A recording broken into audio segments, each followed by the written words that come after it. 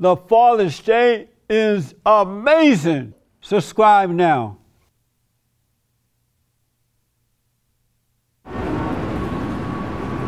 Restless, I am so restless, and this changing world leaves me speechless. I am lost for words, but I kept my nerve. Wouldn't it be great if we could find a way to get Jesus of Nazareth to come back and run for president on the GOP ticket? Wouldn't the GOP love to get behind a guy who was a peaceful, radical, nonviolent revolutionary, who hung around with lepers, hookers, and criminals, who never spoke English, was not an American citizen, a man who was anti-wealth, anti-public prayer, yes he was, Matthew 6:5, anti-death penalty, but never once remotely anti-gay, didn't mention abortion, didn't mention premarital sex, a man who never justified torture, who never called the poor lazy, who never asked a leper for a co-pay, who never fought for tax cuts for the wealthiest Nazarenes, and was a long-haired, brown-skinned, that's in Revelations, homeless Middle Eastern Jew. Of course, that's only if you believe what's actually in the Bible. Welcome to The Fallen State. I'm Jesse Lee Peterson. My guest today has a very interesting take on Jesus and politics. I have with me John Fugelsang. You nailed it, sir. Oh, good. Well done. An actor, comedian, political commentator, and a radio talk show host on Sirius XM radio. I appreciate you being here, man. I'm delighted to be invited. Thank you. So, what is a man? What is a man? That's a good question, because we live in a society right now where I think we have a lot of boys, guys, homies, players, and dudes and bros, not a lot of men. Right. And I think a man is someone who is willing to make sacrifices for others, to have empathy for people that can never help him back. I think a man is someone who is willing to do the right thing, even if it costs him his own popularity or station. Man is someone who is strong in ways that go deeper than purely physical strength. Sound like the Great White Hope. Well, the Great Male Hope. The You know who the Great White Hope is? Who's the Great White Hope? Donald Trump. Oh, yeah? The president. Maybe a great spray-tanned orange hope, but yeah. You don't think he's the Great White Hope? No, I'm afraid I don't. Really? Yeah, not yet. That's amazing. But when you I'm say Great White surprised. Hope, what do you mean? The Great Hope for whites? Or just the man who's white is who's hope for others? We finally have a man who is not afraid. If you attack, he attack back. He'll even attack first sometimes. Yeah. And he put the country first. We'll see, won't we? And when the children of the lie call him names and things, he just tweet out, lying, cricket Hillary, whatever. And I love that. I think he tends to call names first, actually. He casts the first stone quite a bit. Well, as long as he's winning. I don't know what winning means. He's a he was born a millionaire. He's a very wealthy man. He's made lots and lots and lots. He made millions of dollars off his campaign. He continues to make money from our tax dollars into his personal account. So I think he's winning. But he's making America great again. We're all winning. We'll see, won't we? Yeah. Let me ask, are you a man? I aspire to be. Is that a yes or no? I consider myself a man, and I aspire to be better. And are you a beta male or an alpha male? How do you define those things? The first definition you gave is the alpha male. And the beta male is an emotional male who goes by what he think or feel rather than what is logical. Well, then I'd say I'm the first, but I do respect men who are man enough to face and feel their emotions. But real men don't have emotions. We might have to agree to disagree on that. I think all men have emotions. Some men bury them.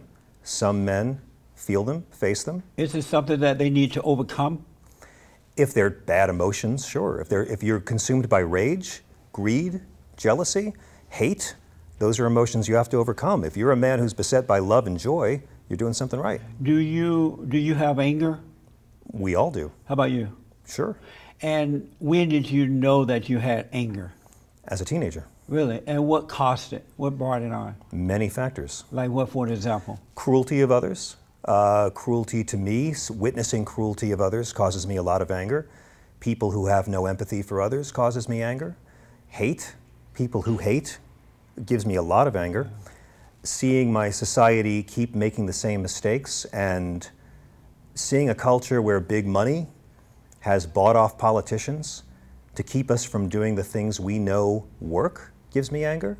And then the challenge to me is, how do I repurpose that? How do I turn that anger into constructive outrage instead of destructive hate? I was going to ask, does that anger you have, does it do any good? Sure. Anger. In what way?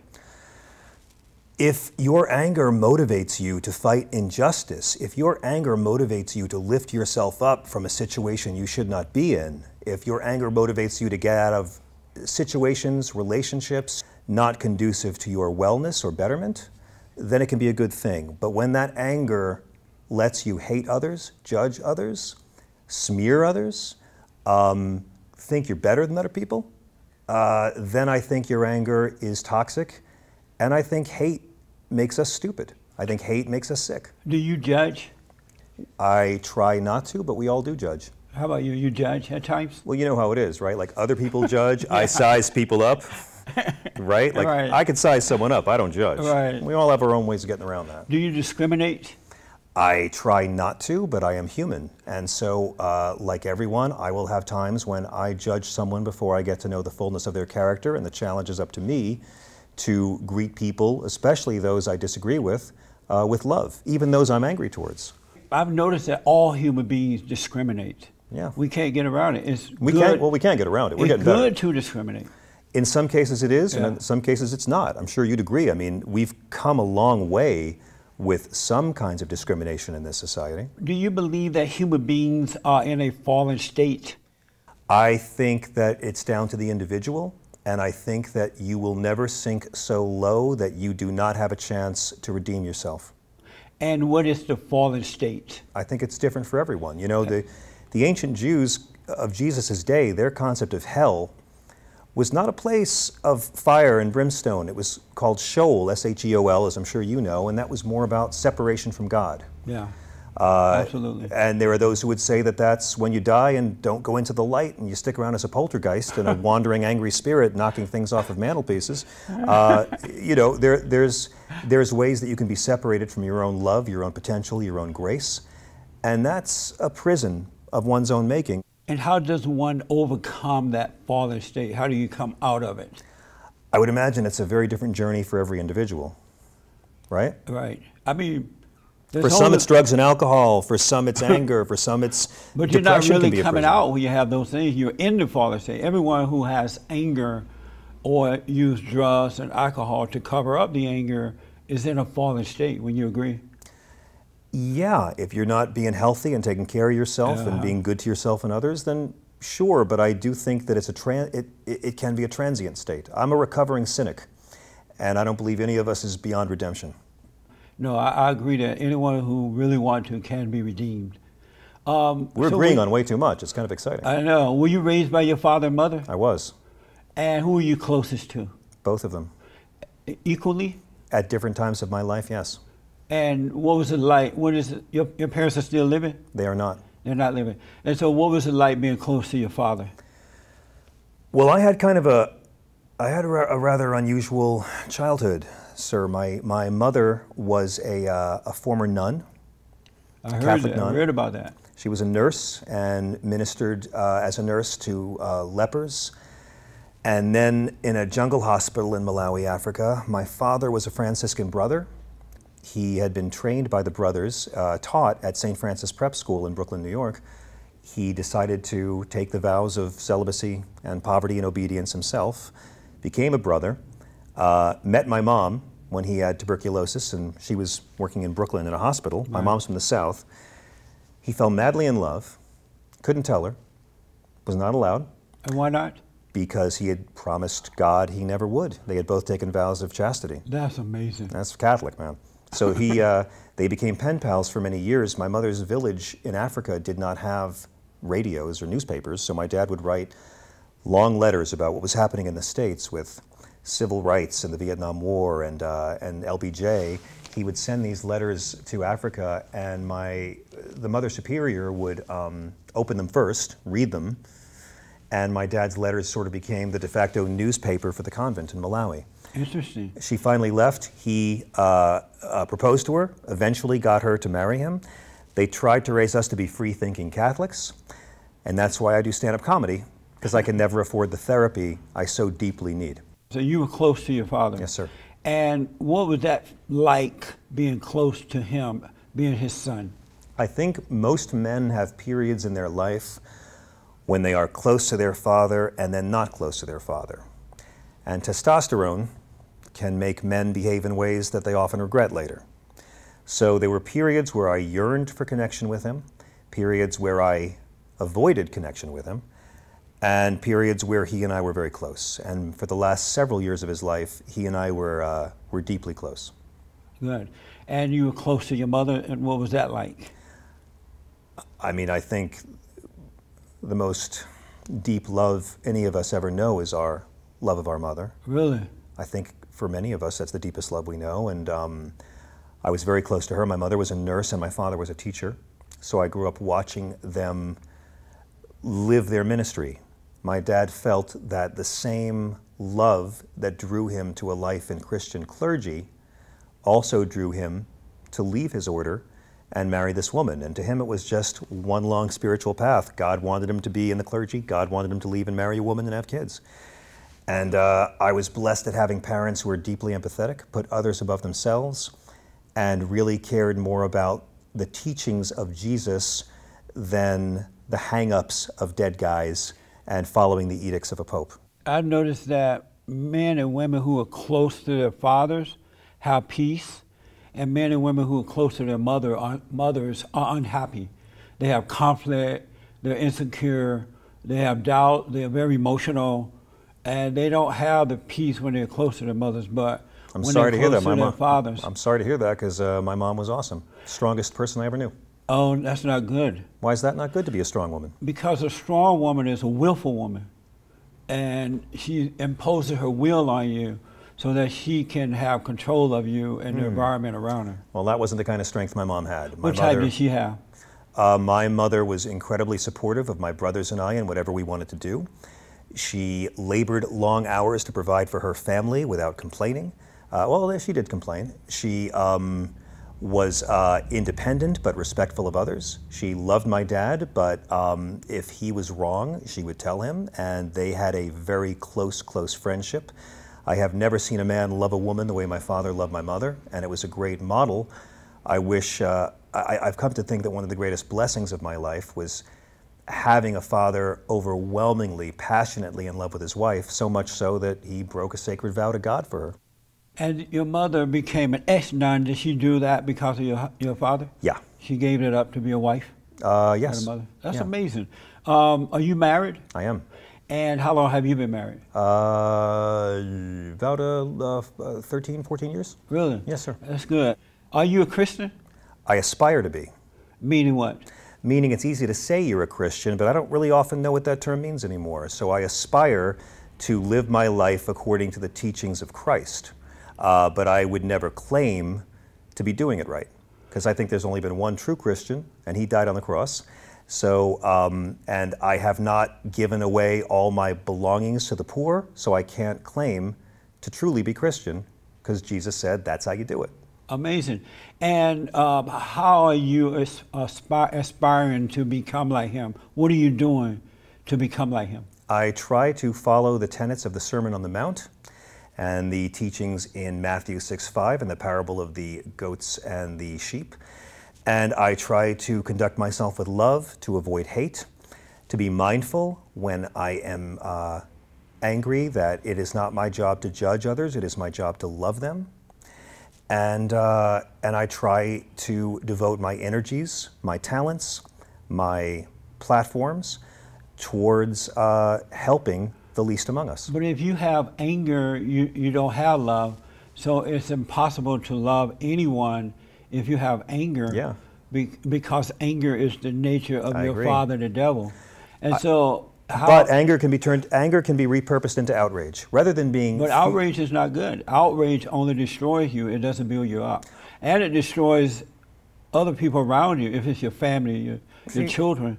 We might have to disagree on that. I look at the Montgomery bus boycott and I see anger serving a Christian purpose there, because they took the anger, purposed it into outrage, and were able to morally advance the society.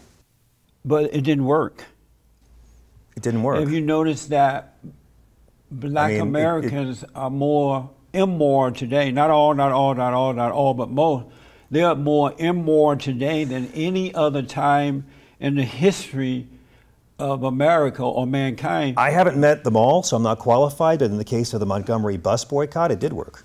It did not work. It did work. I mean, the bus, it worked as far as blacks can sit. That was an example of anger turned to outrage, turned to action, yeah. But prior to that anger, most black people were a noble people.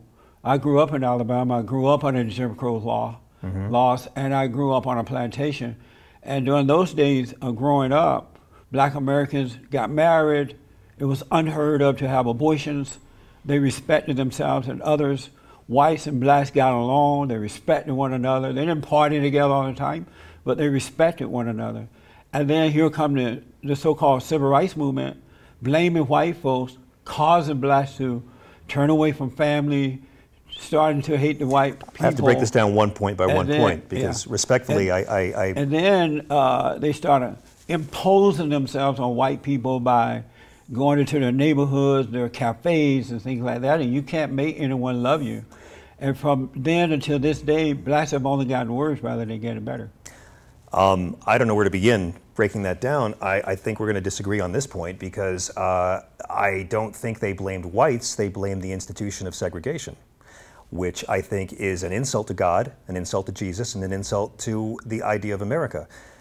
There was never any hatred of whites in the speeches of Reverend Dr. Martin Luther King. Right. Many Caucasians helped in that battle because they recognized the evil of segregation.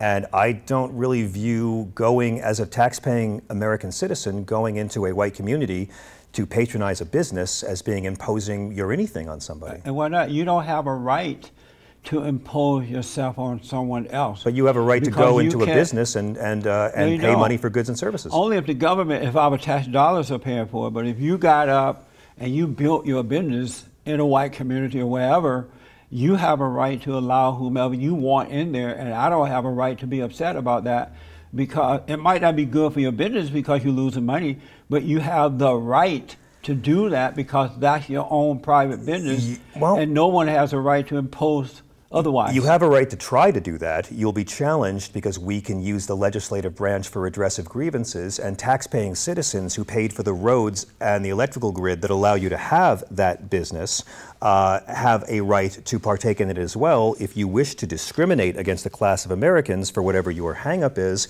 you have a right to try to do that, and the citizens have a right to use the judicial branch to push back, and that is what makes America great. Well, they can drive down the road past my business, but if I say don't come in, they have no right to stop their car and come into my establishment. And that's what black... But why would you want to keep black people from coming into an establishment? I mean, why would a Caucasian want to do that? I wouldn't want to do it because of my business, but I'm saying if I wanted that, I have a right to do that. And I'm not sure if it was a private club. If you have a private club, you can. Right. But not a public business when the citizens pay for that electrical grid and pay for the roads that lead to your business. I mean, they can go down the road, but if I want to do that, I can. And that's one of the ways the civil rights movement went wrong. And when they tried to force white people to love them. I don't think they did that. Martin Luther King never tried to force white people to love them. Have you ever tried to make a woman love you? Yes, I have. And did she love you? No. It doesn't work. Right, but that wasn't Dr. King's aim. Dr. King was trying to have the end of segregation, and then his mission expanded to opposing the war in Vietnam and fighting for the rights of organized labor in this country. What he should have done is just make sure that the laws that protect white America protect blacks, and then left it alone. We can agree that segregation's evil. And nice people, I mean, people would come together naturally. We can agree segregation's evil. An insult to God, an insult to the teachings of Christ. Segregation. Yeah. By the government, I would say that that's wrong. Right on. But as a human being, I have a right to decide even who I want to live in my neighborhood. I'm not sure about that. When I live in a pretty nice neighborhood now, and when I see people coming looking for a place to live, I'm like looking out the window. I'm telling everybody, come and look. I'm very concerned about who's moving in my neighborhood. I think we all are. Oh, sure. okay. But and that's discrimination, right? No, it's discrimination when you try to keep someone from moving into your neighborhood because of their nationality or sexual orientation or their race or Well, religion. how about if you know that they can be pretty violent, they're going to bring crime and they're going to bring... How do you know that when you haven't met them yet? But we know. How do you know? We know. I don't think you know. No, we know. I don't think you know. We might not want to say, but we know. There's lots of Caucasians would look at you and think the same thing, and they'd be wrong. And they have a right to think that. They have a right to think it, and but they don't have a right to make America that kind of playing field. And why do they have the equality. right to think it? Because we have freedom of expression and freedom of thought. That's right. And because of the way blacks have acted over the last 60 years ago or so, white will be quite concerned about them moving into the neighborhood. The hardest working people I know are black folks, so I'm not sure what you're talking about. Which one you know? I don't know. I haven't met them. You haven't met them? No. If every black woman in this country went on strike for a week, our economy would come to a standstill. Not true. Yes, sir. No. I think if every black woman went on a strike, most people would be happy. You know why? They won't have to hear this. They don't have to hear them complain about racism. They don't have to wait for them to get there, not on time. And then when you say, hey, I'm about to write you up, they cry racism. I think most people would be happy. I'd love to introduce you to some really wonderful black women sometime. There are some good ones out there. There's millions of good ones out there, sir. Really? Millions of good white folks, Latinos, there's good people everywhere. I said there are some good ones. And the demons are not in groups, it's the demons within ourselves. It's the personal feelings we have to struggle with, and we are called upon, if we take Jesus' teaching seriously, to not hate these people, but to love them and help them uplift, and I think that's what you do. Right, but don't accept their wrongdoing. You have to correct them. If you truly love them, you will have to correct them. Right, but I think keeping someone from moving into a neighborhood isn't correcting it. It's discriminating against them, and it's making them hate you back. It's okay. It's not okay in America. It's okay in some countries, but America has kind of worked that out in the legislative process. You can't. I mean, you really can't. I got to ask you this. I got to ask. Do you think black Americans are suffering due to the lack of, due to racism, or the destruction of the family and the lack of moral character? Well, I think what you call the destruction of the family is a symptom of a greater problem. I think it's a symptom, not the problem itself. What's the problem? Well, I think we're still living with the after effects of slavery and Jim Crow, and we still have an economic racism. When I say racism, I'm not talking about bigotry. I'm not talking racial hate. I'm talking institutionalized bigotry that tells black folks and low-income Latinos and low-income whites, you work hard, you play by the rules, you can rise in society. That's the American dream we were all taught. Right. You know as well as I do, that's not the real playing field. Right. You can work hard your whole life and follow all the rules and get nowhere. And when poor communities are deliberately underfunded, when you see sentencing guidelines designed to make blacks serve more crime, and when you see a $75 billion a year mass incarceration system where you have more black men employed by corporations behind bars and outside of bars, first-time drug offenders get sent into jail, where we, the taxpayer, pay for their 3 square healthcare room and board, and a corporation pays them 16 cents an hour to work. That's the child of Jim Crow. The drug war was created, and we know this. Nixon's aides have said they did this to keep blacks down. And on top of it, look at the poor neighborhoods and the public schools they have there versus the white neighborhoods. Poor communities are deliberately underfunded, and we have kept this system in place. It's very, very hard for poor white folks to climb that economic ladder. Are you 100% sure that that's the problem for black folks? That's why black people are in such a mess. Oh, listen, are you 100% I think sure? what you talk about with out-of-wedlock births and what have you, I think that's the symptom of a greater problem when people have given up hope. People look at what the playing field is. They see in poor communities, that guy's not a doctor, that guy's not a surgeon, that guy's a pimp, that guy's a thief, that's what I've got to do.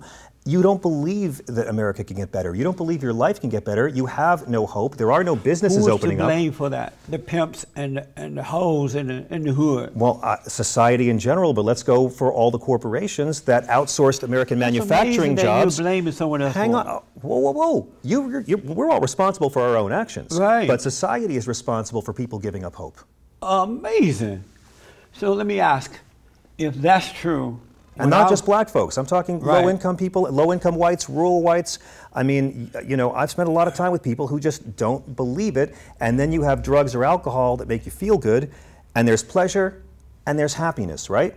Drugs and alcohol will give you pleasure. Right. They won't give you happiness. Right. They won't, they won't give you peace. They won't give you peace. But they will give you happiness. But I used to smoke marijuana. Have you ever smoked pot? Have I ever? Yes, sir. I felt so happy when I smoked the pot, but I had no peace. If you have good stuff, yeah.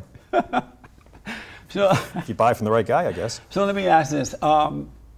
If what you just said is true about the situation of black people, why it wasn't like that when I was growing up? When I was growing up, blacks got married. Yeah. It was an embarrassment to have children out of wedlock. They worked hard. I know lots of married black folks, sir. I know lots of married black folks. They bought land. I went to an all-black school. They got a good education. They went to black universities. They came back as professionals. And here's the law. The Jim Crow laws were against them. But they did much better under that law than they did now that they have freedom.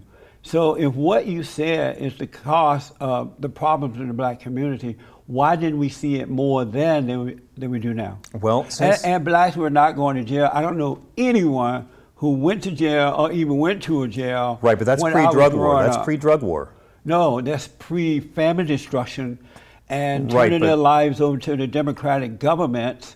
We've always had a Democratic government. I mean, the Democrats who encouraged them under Lyndon B. Johnson, get the man out of the home, the government would become the daddy, that's and not what Lyndon Johnson said. The corrupt so-called civil rights leaders like Jackson and others would think for you and do for you. No one ever said that, sir. But that's what happened when the civil rights movement happened. That's and not they what started happened. Downhill. Respectfully, so why nobody ever said those things. Why wasn't it better for blacks?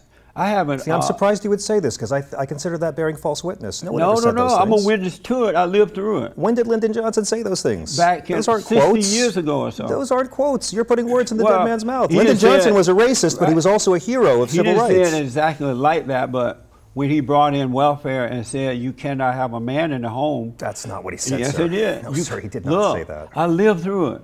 I have family members who did. Johnson never said you can't have a man in the home, You could not get a welfare check if you were married. That's not true either. It is true. We know there are so many married people who are on welfare and who are on SNAP assistance. If they were, the government didn't know it. But let's look at the 1950s. Under Eisenhower, the last Republican president to ever balance a budget. Hasn't happened in 70 years. They talk a good game. Last Republican president to ever balance a budget. You had a lot of capitalism. You had a lot of what is called socialism. You had the GI Bill. You had the Interstate Highway Plan. You had progressive taxation. You had a Republican Party that cared about unions. And whether you like labor unions or not, they have always been the strongest voice working Americans have ever had. Once they began breaking unions and exporting our jobs overseas due to outsourcing, automation, the government factories is not going to closed. Do for you. We knew that at one time. No, I'm talking the private sector, sir. Listen, it was the Republican excuse me, Party. may I finish? It was Factories the Republican have Party shut down. that helped to free black America. Once upon a time it was, blacks sir. And blacks and white who founded the Republican Party because the Democrats didn't want blacks free. That's very true. They fought against it. That's very true. The Republican Party used to be much more liberal. But what I'm saying is, as you outsource the jobs and have automation and deindustrialization, you don't have the American dream anymore because you can't go in Detroit and work on the line to build your family's way to the middle class. The great white hope is taking care of that. We'll get back to him. He's bringing all that back. We'll get back to him. We in New York, we in New York have known this guy for 30 years, and I'm afraid we know better. There's a reason he lost his own district in the Republican primary. Because those folks in New York are liberals. Would you pay, sir, to attend Trump University? Would you pay Donald Trump money to take his online college? If I wanted to go to school and it was a good school, do you know Trump? Do you know how much money? I know about that situation, but I want to come back to that. Do you know the cash amount Donald Trump has had to pay for defrauding people with an online scam university? Do you know the cash amount he had to pay? If you like your doctor, you can keep your doctor. Okay, that's a pivot, sir. I'm asking you like brought your up health care, you can keep your health care. And do you know what that was about? You know what that was about? Back to that. That's about the insurance companies ripping off people, not about Barack Obama. I liked my doctor and I lost my doctor. Did you lose your doctor? Why? Did you have a junk plan that then was invalidated under the ACA? Did you have a junk plan that was invalidated under the ACA? I could not afford my doctor anymore. Well, I'll remind you, if I may, sir, the Affordable Care Act was started, the whole notion of the mandate, that's a Republican plan. Liberals wanted single payer. Democrats wanted a public option. I aspire to be liberal. You do?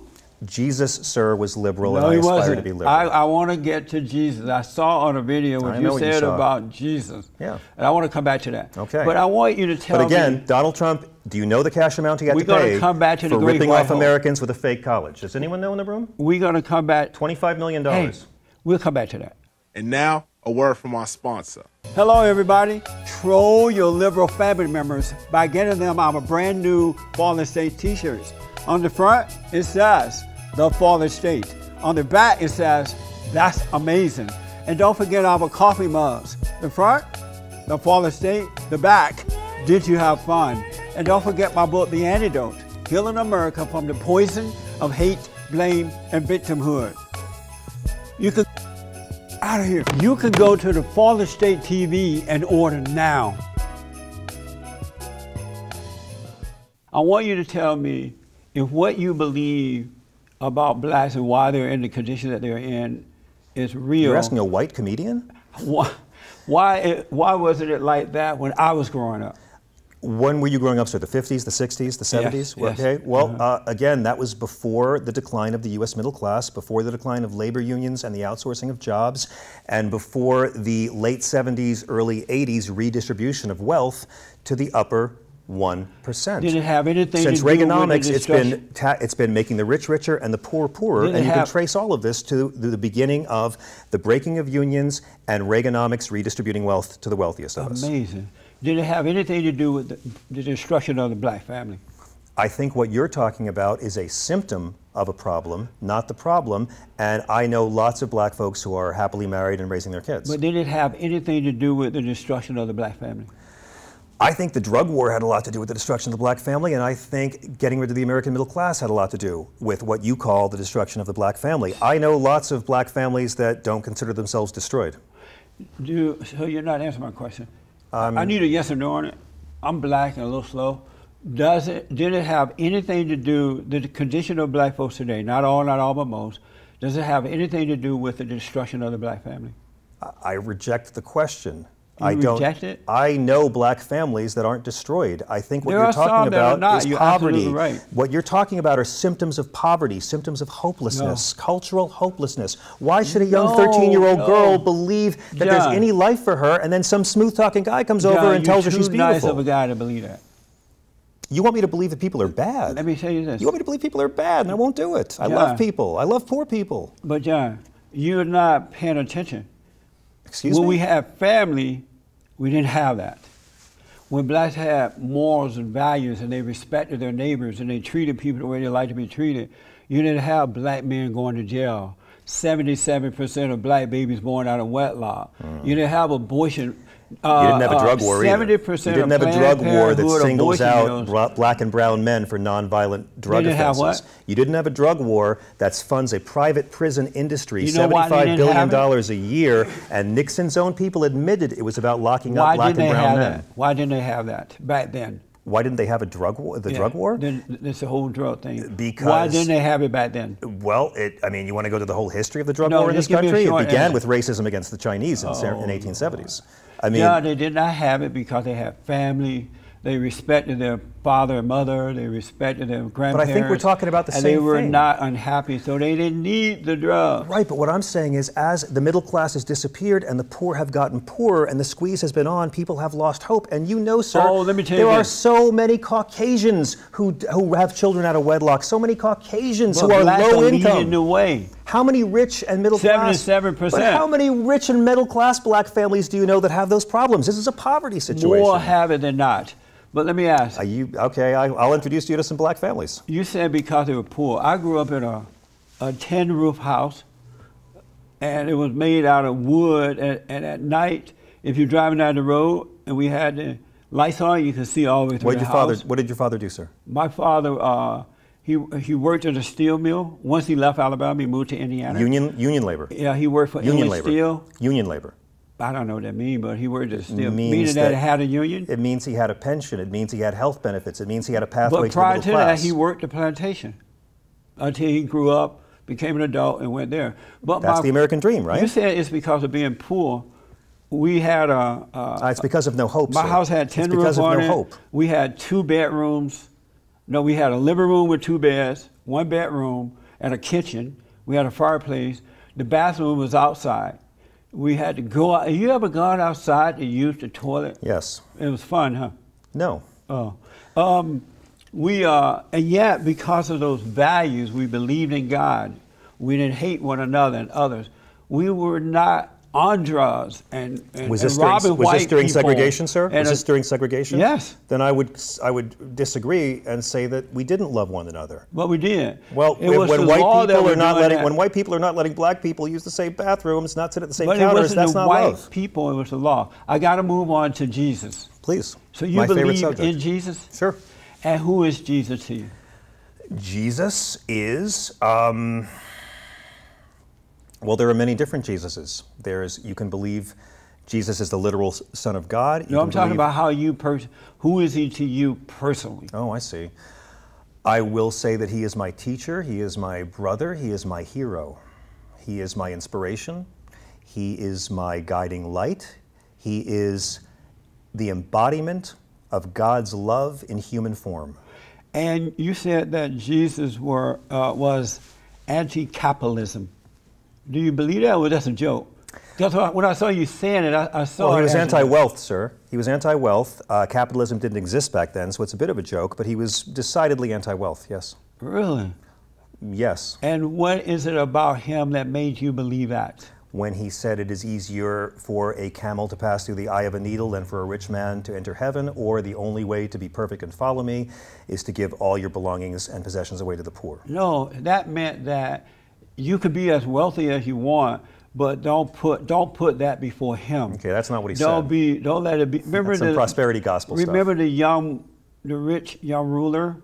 He was like, Jesus, Jesus, Jesus, how can I follow you? That's the guy I'm talking about. And Jesus said, okay, you can follow me by giving up all your own, because his heart was in his money, Yes. in his things, right? Yeah. And Jesus said, okay, you can give that up. You can follow me if you give that up. And That's what all of his disciples He did. said, no, I don't think I can do that. But the 12 his apostles heart- did it. The 12 apostles gave it all up and followed Right, him. because their hearts were with him, Yeah. and not in material wealth. Yeah. It didn't mean you cannot have. He didn't support material wealth. Okay, well, I'm not anti-capitalist. I'm a capitalist, but I'm a Jesus capitalist with wasn't empathy. either. That's the point. It is easier for a camel to pass through the eye of a needle than a rich man to enter the Because kingdom of the of heaven. ego, because of the fallen state. You said that, so was Jesus anti-poor? He was the opposite of that, sir. Yeah. He said that if you don't work, you don't eat. He did not say that, sir. He did say that. He never said that, He sir. said that. No, sir, he did not say it. If you don't work, you don't eat. What did he say about that? You are misquoting Paul's letter to the Thessalonians. What did he say about that? He didn't say it. You're quoting Paul. What did he say about it? That's Paul's letter to the Thessalonians, was Paul not Jesus. inspired by him? He says he was, but You don't Paul believe it? didn't. Paul did not say if you don't work, you don't eat. Do you want me to tell you what Paul said? What did he say? He was talking about the Thessalonians who believed the end was coming and it stopped working, and he was saying, you, in the past tense to the Thessalonians, did not pay the ones, you did not give food to the ones who didn't work, and many of them had stopped work because they thought the kingdom of God was at hand. It's often misquoted. Jesus didn't say it. It's Paul's letter to the Thessalonians. So let me ask. So do you believe? Do you get what I'm saying? Jesus didn't I hear say what it? you said. I'm gonna come back to it in a minute, but Okay. I want to. Do you believe Paul was inspired by God? I don't know. Paul writes very movingly in many ways about love and the virtues of love, and Paul was pretty misogynist and really hated women. He was. He What? was. And Paul Why had do you some real say that, hang-ups. Because John? Paul had a Do lot your of hang-ups. parents know you think this way? Yes, sir. My parents are no longer with us, but they did know I thought this way. did And you- my were parents you- were not Paulists, they were Christians. Were you thinking this way prior to their death? Yes, sir. And they knew it? My parents were pleased at my scholarship of Scripture and that I knew what I was talking about. Really? Indeed. Were you an only child? I was not. Oh. I have two younger brothers. You say Jesus was anti-death penalty. Completely, sir. And why do you say that? Do you want me to run through all the verses? No, just because of time. Just give me one example of him. Okay, let's say he wasn't anti-death penalty. He just thought only people who have never sinned should be allowed to carry them out. Would you agree? Let he without sin throw the first stone? Yes, sir. So you're saying he was for it, but if you were a sinner, you didn't have a right to stone someone Well, else. he also You said- might have a point there, I don't know. How do you I've read, never heard it forgive put us that our way. trespasses as we forgive those who trespass against us? How Right. do you read, if someone hits But you, that turn doesn't the other mean he cheek? was How do anti- you read, forgive those who wrong you 70 Oh. times 7? Let me tell you how. Good question. He meant if someone hit you, don't hate them because you become like what you hate. So don't hate. You Right. can defend yourself, but don't be angry. Yeah, but Don't he hate. was That's not, all he meant by not it. big He on doesn't killing the need to sinner. stand there and let someone beat you up. And I'll also remind you, in the book of Genesis, God puts a mark on Cain after he kills his brother to protect him, the first ever murderer, and God gave him a pardon. Because God forgives. Right on. But let me ask you this, and I want to get into all that, but I don't have time. I got my little sign. We don't have my sign. You say that Jesus was never, you also anti-gay. said Jesus was never anti-gay. Never. And where's your proof of that? Where's your proof he was? No. I have my proof. I want to hear it because I'm watching this video. I'm like, wow, this nice guy said it, but I didn't know if it was a joke or not. I'm wondering if you're going to use Matthew 19 to say he was anti-gay, but he was never once anti-gay. What did Matthew 19 say? That's where he says male and female he made them, when he's giving the rules for marriage. Right. But he also says in Matthew 19 that there's 3 types of people who won't be getting married. He uses the umbrella term eunuch. But we those don't who were want to born do eunuchs, also, those who let's just become deal with the gay stuff. Right. Well, I'm getting to that. He says, wasn't for that. Those who were born eunuchs, those who were made eunuchs by men, and those who make themselves eunuchs for the greater glory of God. Meaning, those born not into marrying women, those castrated, so they're not going to marry women, and those who become celibate, religious, so they're not going to marry women. But where was he? Matthew 19. Was he for homosexuality? He never condemned it, and he never said it was fabulous. When he said that he abhorred homosexuality, he did not abhor homosexuality. what did he mean by that? He never said that. When he said it, what did he mean by that? He never says that in the gospel, sir. What does he say about that? What are you saying? When did Jesus say he abhorred homosexuality? homosexuality? It's not in the gospels. Amazing. No, it's not in the gospel, sir. He never said it. Do you believe that Jesus support premarital sex? He never condemns it outright. You say he's for that?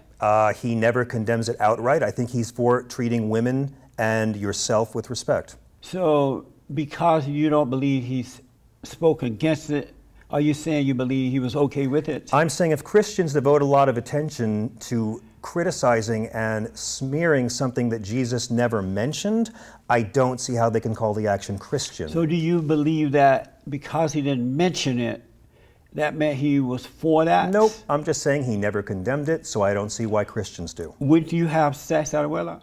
Would I have sex out of wedlock? It depends on how drunk you get me. What do you have in mind, sir? If you're not drunk, would you do it? Well, I'm in wedlock right now, but if I wanted to and it was consensual, yes, I would not have a problem with that. And you would not have a problem with it? With sex out of marriage? Right. Sex outside of marriage? Right. You got a funny way of being a Trump supporter. What do you mean? Would you condemn Donald Trump for sex out of marriage? Sex out of marriage is wrong. So would you condemn Donald Trump for doing it? I wouldn't condemn him, but I would not agree with it.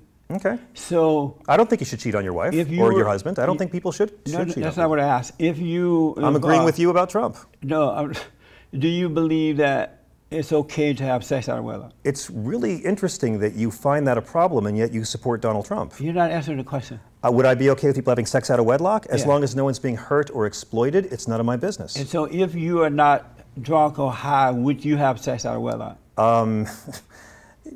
If I liked the person and they liked me and it was consensual and no one was being hurt or exploited, then yes, consenting. Are you okay with making babies out of wedlock? Do you think people should be incarcerated for it? No, you're not supposed to answer a question with a question. Am I okay with it? I think it's better for a child to grow up in a home with loving parents, but we live in a free society and we haven't legislated that. Really? And so how about self-control? Should we have self-control so Yes. that we don't do that? We should have self-control so we don't do a lot of things that would hurt us. How about making a baby out of wedlock? I am not eminent enough to condemn people who do it. I do find it strange when people who condemn abortion also condemn having the baby. Is it right to have babies out of wedlock? Is it right to have babies out of wedlock? Yes. It's not. I don't have any qualification to pass judgment on that, sir. Do you know right from wrong? I think we all do, yes. No, how and about I you? don't get to judge people who have babies out of wedlock. How about you? You know right from wrong? I like to think I do, yes. So is it right to have babies out of wedlock? It's not right to judge people who do it. That's not what I'm asking. I don't get to, I'm not asking, going to is judge it right someone. to judge I'm not going to people judge doing it? someone who has I'm a baby out of asking you your wedlock. personal opinion. If a woman's pregnant and the guy takes off, what should she do, sir? Terminate it or have it? What would you have a woman I'm do? asking your personal opinion. Is it right to make babies I think out you're of... looking for respectfully, I think you're looking for a virtuous argument for a mean judgment. You're my guest, and you're so smart. I watch your videos. I want to know... I'm happy to meet you, too. Yeah, me too. You're very nice. I am. Well, I'm not nice. Well, you've been nice to me. Yeah. But is it right to have babies out of wedlock? It's not right to judge people who do. I didn't ask about judging people. Well, I don't get to say that. I don't have the eminence to condemn people. Would you make a baby out of wedlock? Would I? Yes. I'm married. I've made a baby within wedlock. If you were wedlock. not married, would you make one out of If wedlock? I wanted to, I would. I live in a free society. And would you? If I wanted to, I would. Why would you do it, though? If I wanted to, I would. You said Jesus was a long-haired, That part I can't confirm the long hair. That one I'll grant you. He's long-haired in paintings and like your cameraman over here. But there is no actual biblical explanation of Jesus having long hair. And so you said Jesus had long hair, brown-skinned, According to Revelation, he had brown skin. Homeless, Yes. Middle Eastern Jew. Indeed. And where you get that image from? Well, he lived in the Middle East, he was Jewish, and he didn't have a home. He left and went on a ministry, and he and his apostles were subject to the kindness and generosity of those who hosted them. How do you know that he was brown-skinned? In the book of Revelation, It said he was brown-skinned? it says his feet were the color of burned brass, his hair was like wool. He could have had a good tan. Have you That's gone book of to Revelation. the beach? That's the book of Revelation. You should see my Jesus over there when you go to the beach. I've been to the beach, my He hair doesn't look like I've that. been to the beach, my hair never became like wool. A lot of black people think, oh, I'm so out of time. A lot of black people think he looked like black Americans. I think he looked like a Middle Eastern man. I don't think he was folks- white or black. I think he looked like a Middle Eastern Jew of the first century. Oh, okay. Go to Israel and see how they look. If Jesus walked the earth today, would he be a social justice warrior? Indeed. And why And he'd be crucified too. Really? Yeah. And- I think if Jesus walked the earth today, he would be fighting for the least of us because that's what he did and that was his consistent message through the Beatitudes and through Matthew 25. Do you agree with abortion? Do I agree with it? Yeah. I don't want to incarcerate women who do it. But you're not answering my question. Are you personally okay with women having abortions? See, it's a weird question because I don't think I have the right, or anyone with a penis has a right, to tell a woman what to do. The Bible is not anti-abortion, and if you look at the book of Numbers, God gives Moses very specific and gruesome abortion tips for wives who are pregnant by other men. Do you personally disagree with abortion? I personally disagree with incarcerating women for doing it. One last time. Do you personally disagree with abortion? I am not morally qualified to condemn someone who has to make that choice, and I don't think men have the right. You mentioned men and penis. So if you They go together. If you make a baby, and this woman you make this baby with decided, for whatever reason, I'm not going to have this baby, I'm going to kill it. You don't have any say-so about that? I think a man does have say-so, and a man has a right to sue that woman, and a man has a right to sue for redress of grievances, yeah. So a man with a penis should say something about it, have an opinion of abortion, right? Ultimately, it rests with the woman, but a man has a right to try to make her carry the baby to term. I don't think he should, but he has the right. Women who are killing children within their womb, they're lost mentally and emotionally. That's an opinion. They would appreciate a wise man telling them and waking them up and informing Yeah, them. they'd appreciate a job and a living wage and a man who doesn't run away. They'd appreciate a husband who stands by their side. As to what they're doing is being wrong, that they're wrong for what they're doing, there's another way. And so men should be involved in it because these women are clearly lost. I respect any woman's choice because I don't get to judge it, and I don't believe the Bible can be used against abortion. If you believe in the Great Flood, God drowned every pregnant woman and her fetus on the same day. Define judgment for me. You use that word a lot when you say we don't have a right to judge. To condemn others. Define judge. To condemn others. And in the case of abortion, here's my deal. It's always been around. It'll always be around. And we don't have an abortion problem in this country. We have an unwanted pregnancy problem and an abortion symptom. It wouldn't be around if men were men. I agree with you on that completely. But both political parties make a lot of money off abortion and make a lot of votes off abortion. Both political parties. Right. So it's not going to change. They're going to keep us fighting our entire But life. they're And our not to grandkids will be blame. fighting over this They're too. not to blame for individuals having abortion because No, you're responsible for your own but actions it's not going to solve. as an adult. Right, but what I'm saying is our grandkids will be fighting over this too. It's never going away. It's a racket Well, both parties use to raise money and votes. It would go away once men return to their natural state of I being. would love to see abortions end because every child brought into this world is wanted and loved. That is my dream, and I'm sure we share that dream. Again, I think we have an unwanted pregnancy problem, and I would love to see all the conservatives and progressives get together and say, what can we do as a culture to reduce unwanted pregnancies? Because you ban abortion, you're going to see a million new Dr. Kermit Gosnell butcher clinics open up. No, what a terrible man. But there's going to be more of that if you overturn Roe v. Wade. But it's easier than that. All we have to do is get those women who believe in abortions and who hate men to return to God. If they hated men, they wouldn't be needing abortion. Develop a sense of character. If they hated men, they wouldn't be pregnant. Once they become moral women, they wouldn't have to have abortion. Yeah, I know lots of women who've terminated pregnancies and they're very moral. No. Yes, sir? No. I'll introduce you. I guarantee you don't. I can guarantee you yes. I guarantee you don't. I can guarantee you yes, and I don't get to judge them either. Give me a short answer. 2 black guys went into a Starbucks in Philadelphia, sat there looking silly. They looking asked them silly, to, sir? Really? Yeah, they asked them to leave. They gave the manager a hard time. They did not. They were waiting for a white friend. They were waiting for a white friend. No. They gave the manager a hard time. They wouldn't leave. And even if they were waiting for a friend, they were not asked to leave. And someone asked them, yes, they were. They were not asked to leave. They asked to use the restroom, and they were told you have to buy something first, and they were waiting for their friend. The black police commissioner of Philadelphia said that those guys was wrong. Which guys were wrong? The black guys. That the okay, cops didn't do anything. Starbucks fired the manager. I know they threw them under the bus. Well, you know what? Those men didn't break the law. They're weak. They're good. They're smart businessmen. So what's the black Starbucks, as smart capitalists, don't need a boycott. Was the black commissioner lying when police commissioner lying when he said they were at fault, the black guys? I would have to see the exact quote the commissioner said. Yeah, take a look at it. And then he came back because somebody got to him. Those men were not breaking the law. I shouldn't have said that. Those men were not breaking the law, and they were not bothering anyone, and they committed 0 crimes, and they had handcuffs put on them. My final question, did you have fun? With you, absolutely. I come back. I'm not going to read the comment section on this one.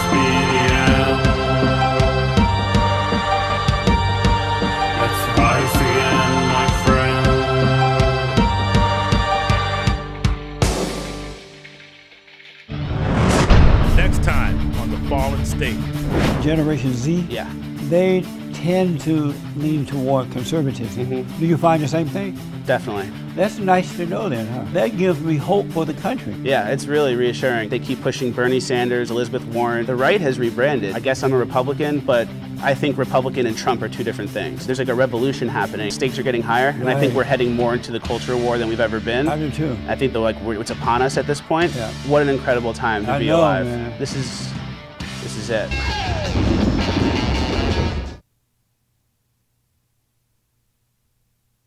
Thanks for watching The Fallen State. We need your continued support.